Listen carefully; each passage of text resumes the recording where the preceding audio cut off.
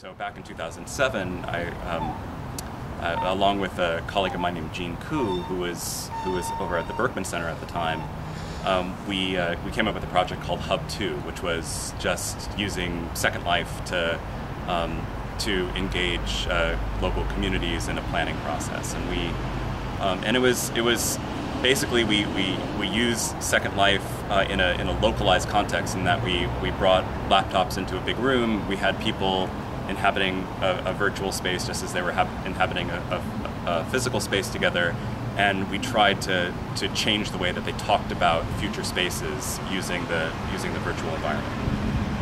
And we held a series of meetings, and the process was fascinating, and the way that we began to refer to it was a sort of process of augmenting deliberation. We wanted to keep a deliberative process, but we wanted to augment it through technologies of one sort or another.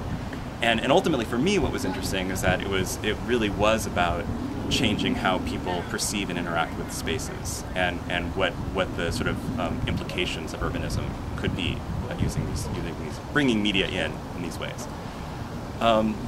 So that project, then I kept working in this space, and that directly led to a project called Participatory Chinatown, which was similar infrastructure, essentially a similar concept, which was bring a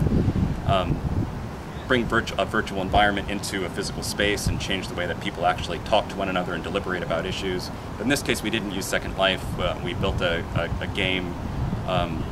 It was similar in that it was an avatar. It was sort of an avatar-driven virtual game space. But in this case, it was much more of a game than we could create in Second Life. In that, the goal here was that you picked a character, that your character had a biographical sketch, and you essentially solved problems for that character. You were either looking for a job, a place to live, or a place to socialize.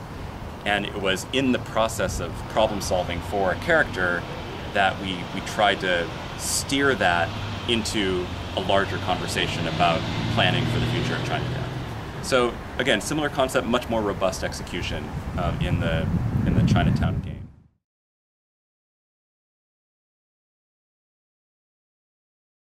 So Community PlanIT kind of emerged from Participatory Chinatown, in the sense that I wanted to figure out a way to again augment that process, the planning process, the town hall meeting. I wanted to change that, but I wanted to make a platform so that I didn't have to put all the resources into designing specifically for one community. I wanted something that could be used and reused in multiple situations. And so Community PlanIT emerged along those lines, which is Community PlanIT is a mission-based social media system that has game elements, that is meant to teach and give people the opportunity to learn about and to socialize and cultivate community around issues facing their local community before coming into a meeting for a town hall process. So the town hall is still there. So I'm not willing to kind of give up on the importance of people coming together in a face-to-face environment. I think that's still an important part of it. But what I wanted to do with Community PlanIT was, instead of the town hall being 1 hour of information download and then 1 hour of conversation, I wanted to take a month before a meeting to get the community dialoguing about what's at stake, and then bring them together for a town hall. So it's a changing of the process a bit. It's using this online platform to kind of front load what hopefully will come of the face-to-face. And even if people never show up in a face-to-face environment, what you still have is a record of conversation, a record of ideas and thoughts about a planning issue that can then kind of carry with the community as it goes through the multi-year process of planning for whatever it's planning for.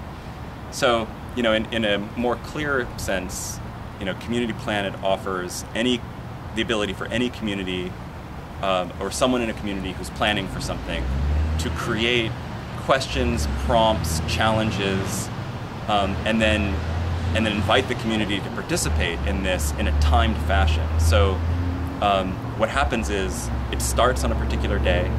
There's a mission that's a theme, that mission goes on for a couple days or however long you want it to go on, and then it ends, and then a new mission starts, and then that goes on. So essentially, you're taking a community through a conversation. It's not just here's a platform and let's talk for a month, but it's a very structured and curated conversation that then leads to that then can directly lead to sort of problem solving on the community level. So so the individual player simply answers questions. They respond to people. They pose challenges. They rack up points, and then ultimately those points translate into what we call tokens, and then they spend those tokens on their values. So we have a preset list of values that that the community can choose from in what we call the token depot. And so once they earn tokens, then they can go to the token depot and spend their tokens, and then they have a map, essentially. It's literally a pie chart that shows how the community has spent their tokens.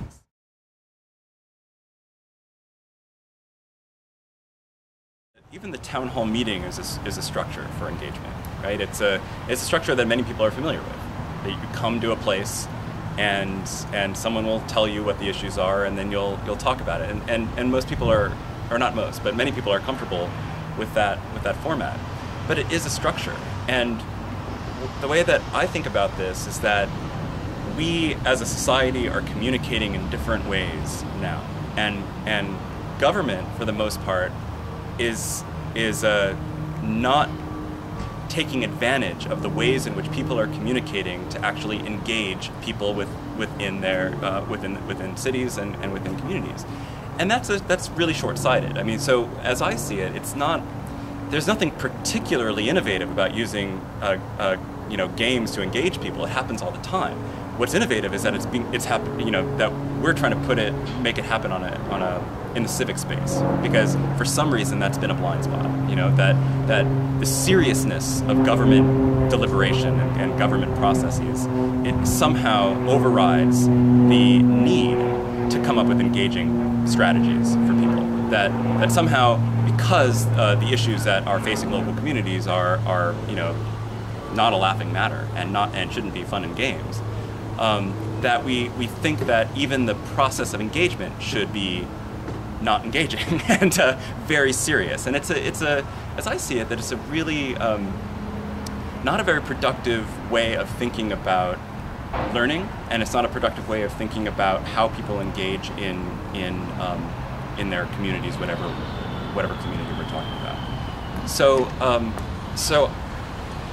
one of the things that we're experimenting with is that line between that perception line of when someone hears that there's a game going on about their community, will they say, well, I don't want to do that, that's for kids, and that's not what I'm interested in, versus, oh, this is actually kind of fun, or I'm kind of motivated by getting points, or what is that line? And that's one of the things that we're looking at right now, is specifically looking at the perceptions that people have of games within a community context. My hunch is that that's something that's changing, that people are much more aware of the structures of social media and game dynamics for their everyday communication patterns, and they're less apprehensive about adopting those things within a sort of serious civic context. So I want to take advantage of that, what I see as a changing perception, and see how deeply we can integrate these things to as a kind of hook, but not in a manipulative way, but as a way of just communicating to people that civic participation is not deathly serious all the time. That there's actually a sport involved. It actually can be fun to contribute to the sort of general civic landscape of ideas and possibilities, and it's just about energizing people in the space that I feel is, in so many cases, kind of dead.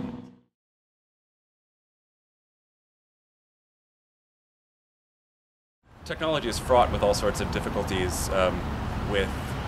There continue to be access issues, of course, to the technology. There continue to be participation gaps in the way that in how comfortable people feel in using technology.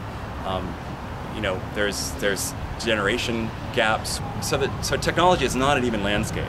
So saying I want to employ technology in this space, there are problems there. There are some people who are more comfortable using what have become familiar interfaces of social networking or games than others. That said, there are some people who are more comfortable in attending a town hall meeting than others. And as I see it,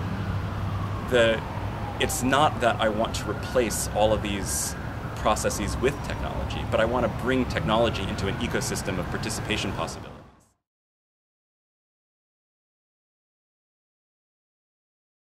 I don't have an answer for that. Right now it's an academic project. It is. I don't know how comfortable I am with this being sort of broadcast, but it's an academic project that is meant. I want to find a way for it to be maximally useful to the most amount of people. I don't know what that looks like yet. Certainly, it needs a revenue model because it needs support. And there are for-profit models where you can imagine a system like this as being a subscription-based. You can imagine planning agencies paying for this sort of thing. I think that's a viable model. I'm not sure it's the best one. Another model would be there's some way in which it's essentially free to use, but has some other support mechanism in it.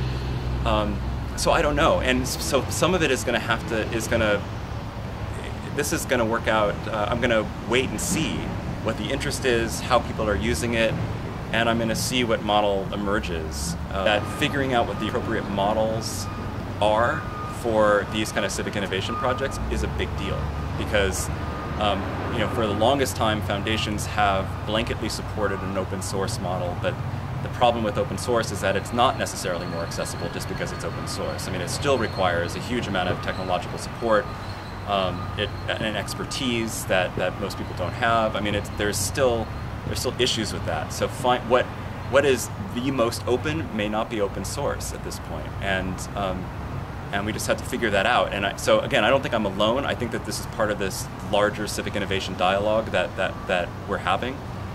To try to figure out sort of pathways towards sustainability within individual projects and then also within this larger ecosystem that I'm talking about.